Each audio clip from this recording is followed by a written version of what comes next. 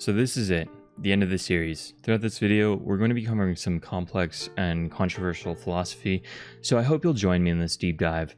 In this video, we'll be talking about the Foundling Hadern and the hidden meaning within the subtext. Let's do a quick recap since it's been a while since my last upload. Fair warning, however, that if you haven't gotten a chance to watch my Shell Spotlight videos, I highly recommend pausing the video now to do so. They're in a more cinematic format, and I think I did a pretty good job conveying each storyline while still preserving the tension and drama of it all. So throughout this game, you're primarily exploring 3 different zones associated with 3 different cults. Let's talk about each cult briefly. One cult is the Deathless Doctrine that follows the Immaculate, an icy revered god that is associated with the past. It is also referred to as the most vulnerable of the unborn. Each of these cults carries associations and themes, and this one constantly references reminiscence. The Immolation is the fire-themed cult in the Sanctum of Flame, and is associated with the present as well as agony. Their revered is referred to as the hungriest of the unborn, who constantly requires sacrifice. The Eternal Narthex is an obsidian-themed cult in the Shifting Archives. They say their revered is paradoxically both born and unborn. They are commonly associated with oblivion and the future. So the association of elements with the religions is nothing new. In our own world, elements held a very special part of spirituality for a large segment of human history. The Greek pantheon had gods of each respective element. In Buddhism, the Mahabhuta literally means the 4 great elements: earth, water, fire, and air. All that to say, classical elementalism has real-world contexts. Perhaps the earliest known example comes from the Babylonian creation myth dated back to 1900 BCE. This creation myth was transcribed on stone tablets and is called the Enuma Elish. It talks about conflicting gods, each symbolizing specific elements. It's all very interesting and I highly suggest you look it up, but I wanted to draw specific attention to one particular aspect of the myth. On the creation of man, the text describes the beheading of a god, and the mixing of that god's blood with the earth's soil, whereupon the first man is born. So that brings me to my main point. Each of these gods and their specific elements are symbolic. Ice is cold and preserving, fire is cleansing but requires constant kindling, obsidian is the result of superhot magma cooling rapidly, it is oily and reflective and inert. So fire, ice, and obsidian. But what if I told you there was another god, a secret god, one that many people seem to miss? In Heros' story, he talks about a mother giving birth to a sallow-skinned creature emerging from the earth. Throughout his dialogue, we were given repeated imagery of mud and earth's viscera. The practitioners he meets are clothed in mud and bones. This god's element is earth. Throughout the game's lore, there is repeated mention of a truth. There is a false truth, there are mentions of lies. The inscription in the Shifting Archive reads, "The truth is simple if you strip away all the extra VRs."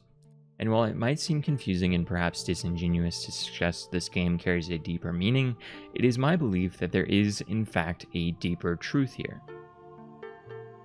So we have a mysterious god of earth and mud, but how does that help us decipher the truth? Well, let's turn to the aptly named Glimpse of Truth for answers. The glimpse of truth glows bright. Grasped within the glimpse there are multitudes. Their bodies thread together, forming a single indivisible being without a name. This nameless, formless creature speaks in all tongues. It speaks the bear's name. It is burgeoning and unraveling all at once. The vision grants more questions than answers. It is my belief that this glimpse refers directly to the Foundling. For one, each glimpse is styled directly after the character it refers to. The glimpse of insignificance refers to the Immaculate, and it's blue and icy. The glimpse of truth is a very similar color to the Foundling and seems to describe the way in which it can control bodies that are threaded together in multitudes. The words burgeoning and unraveling here are very important. Let's start with burgeoning. Burgeoning means rapid growth, something the player does throughout the course of the game, growing more powerful as they accumulate more experience and glimpses. But it also has an archaic definition. The root of this word refers to a plant putting forth young shoots, a plant taking firm root in the earth and growing. This seems to align with the use of the word seedling found throughout various lore in the game.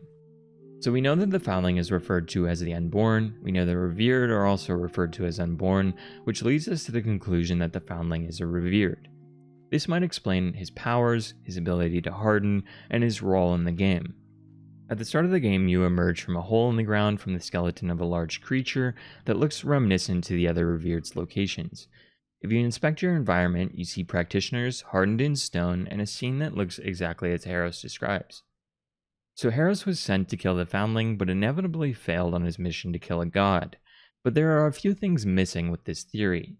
In order to take the gland from the other Revered, you have to fight a guardian first. If the Foundling is a Revered, where is his guardian? In order to fight the guardian, you have to drink nectar, but there's no nectar where the Foundling starts. The word seed appears again in this inscription. Their Messiah planted his seeds and left. They seek a utopia which cannot exist, charmed and forgotten, choking on the nectar of false gods. How high and mighty will they be when they consume this poison? They sully their lips with false wine. It lulls their needs like a lover's caress. But what of their lives? What of their former devotions? Left behind like a sack with a hole, forgotten like the tar out of the night before.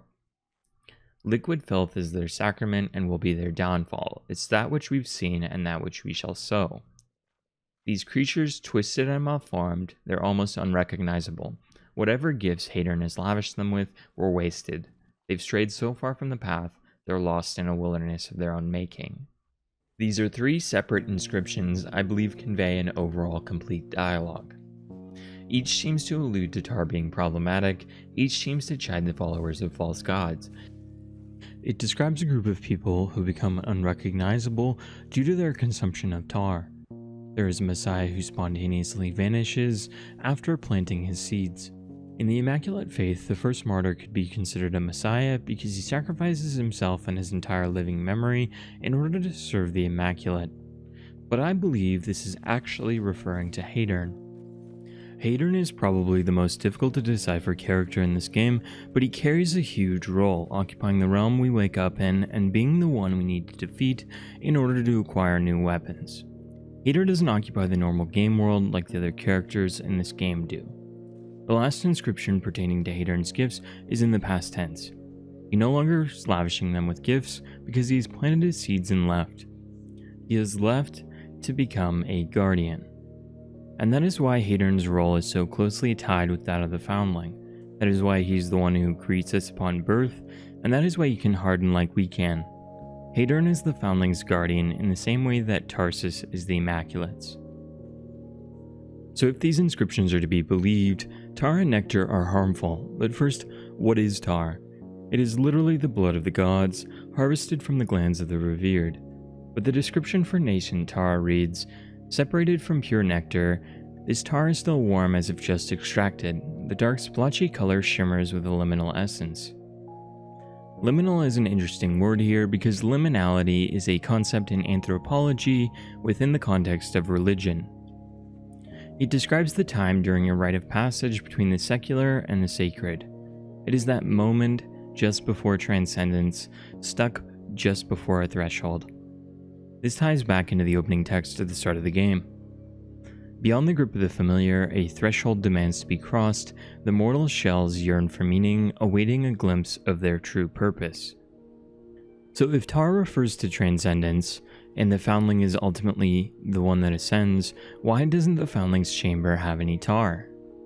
It is my belief that herein lies the true meaning behind the story of Mortal Shell. Tar is both the essence of, and the religion of, the various gods. By drinking the tar, the denizens of Fulgrim are subscribing to that particular Revered's religion. Tar is, as far as we've seen, crucial to the religious practices of each cult. People only receive tar when they observe particular religious rites. Mortal Shell is therefore effectively a story about nihilism. Hadern suggests that by drinking the tar and subscribing to religion, they are ushering in their downfall. Liquid filth is their sacrament and will be their downfall. It's that which we've seen and that which we shall sow. Sow is another word referring to planting seeds in the earth. The Foundling, both burgeoning and unraveling, unravels the organized religions of Fulgrim and thus brings about his ascendance. But you might be asking, if Mortal Shell is a criticism of organized religion, why is the Foundling a god? Well, let's consider the elements each cult represents. Of the 4, mud is the most mundane. It also has the highest potential to support life. The earth is where we grow our crops, and it supports the trees that give us oxygen. It maintains primordial qualities, and it is where we come from. To quote the Bible, when God created Adam, he said, "Remember you are dirt, and to dirt you shall return." In the life cycle, when someone dies, they decompose and become dirt, and that death supports the living until they inevitably die as well. All that to say, this element is the most natural and is most closely tied with death. Nihilism is probably one of the most misunderstood philosophies. Existential nihilism refers to the belief that life is intrinsically without purpose. While many people stop there, the implication is that the only purpose your life has is one that you yourself create. This is the existential in existential nihilism. This fundamentally contradicts most religion, since most of them ascribe existence to a deity or doctrine's predestination. While the secret baghead ending might seem like a simple joke, this actually plays into the theme. Both endings present a glimpse into how someone can live as a nihilist. When the foundling chooses to stay with Baghead, that choice has negative consequences as a result of his inaction. On the other hand, the true ending, where the foundling chooses to dismantle the cults, ultimately has the best outcome because he ascends. If life has no inherent purpose, your purpose is yours to make. The choice is still the foundling's, and still carries consequences. In spite of potentially sounding cliché, nihilist philosopher Friedrich Nietzsche said God is dead and we have killed him. This refers to the death of organized religion in the age of science and reason. But ultimately, we know this proclamation to be untrue. There are simply too many questions that science cannot answer. Science can't answer what happens when we die. Science can't magically undo the burden of a guilty conscience or promise an end to suffering. Throughout the Shell's stories, we're introduced to various motivations for joining these cults. There's a certain tranquility in doing so, an assuredness that the chaos of an unknowable reality simply doesn't have. Each religion promises various answers. The last line of the Glimpse of Truth states, "The vision grants more questions than answers." Nihilism doesn't promise answers, unlike religion. It begs more questions. It frees the mind from the comforts of moral indoctrination. If you choose to be a good person, that basis for behavior is entirely your own. You are doing so of your own volition, not because you are promised to be rewarded for it. You are not promised an answer to death. You are left to question your place in the cosmos. Each of the three main cults within the game showcases the amount of suffering beset upon their practitioners. The fire cult literally flays themselves, the ice cult freezes its practitioners, while the obsidian cult has people throwing themselves into bottomless pits. On the other hand, nowhere in the game are we shown such torture from this mud cult. The practitioners of this mud cult aren't ever referenced as consuming tar, and the Hadern text would suggest that it's likely frowned upon. Compared to the three main areas with their grand cathedrals and sanctums, the place where we find the mother is incredibly mundane and natural. Which leads me to believe that the foundling more than likely symbolizes an ideology rather than a religion, which might explain why, when doing a no-shell run, you get the nihilist achievement. In Harrow's final line of dialogue, when he is adopting the Mud God's ideology, he states, "What difference does it make what master you serve, as we will all serve the same?" Which seems to me to suggest an utter resignation to the pointlessness of organized faith.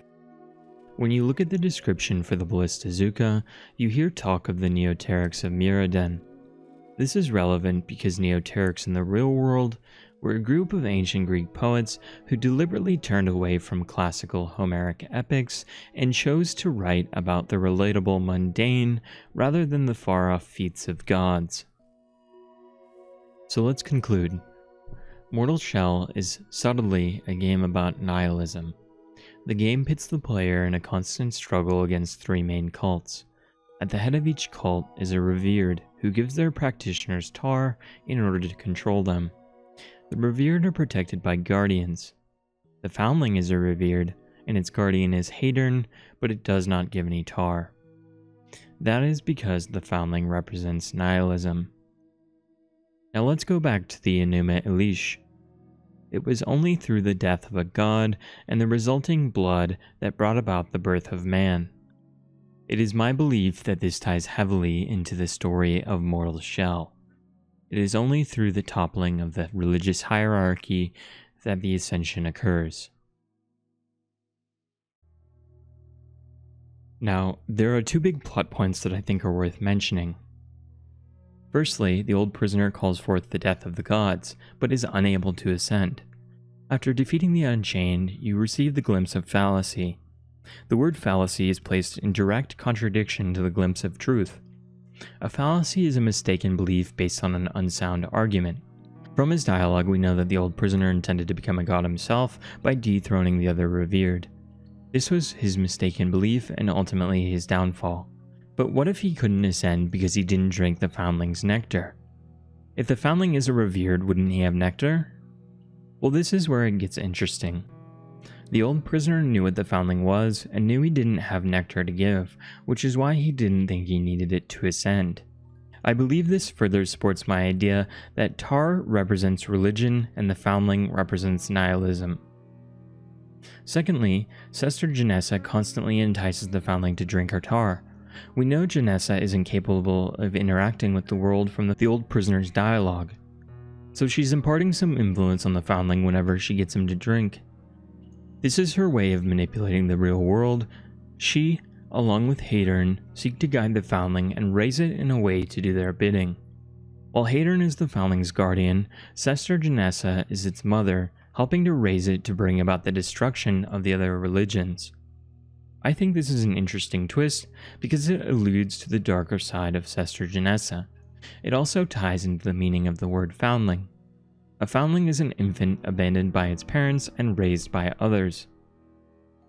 So I just wanted to clarify, the statements within this video are totally separate from my own beliefs. I'm simply trying to explain what I believe the story is about. I'm not telling anyone to live or to believe a certain way, I'm just trying to convey the deeper subtext within the story of Mortal Shell. Anyway, I hope you enjoyed the video. Let me know your thoughts on the theory. I'm definitely not a philosophist, but I hope I managed to put together a cohesive enough story. I feel pretty good about the strength of my theory and feel as if it's supported throughout the main lore in the game. There's certainly more evidence I chose to leave out, simply to keep this video more concise. I hopefully managed to keep everyone engaged. As I said in the past, this will be my last video in this series, unless the developers decide to add any DLC or something.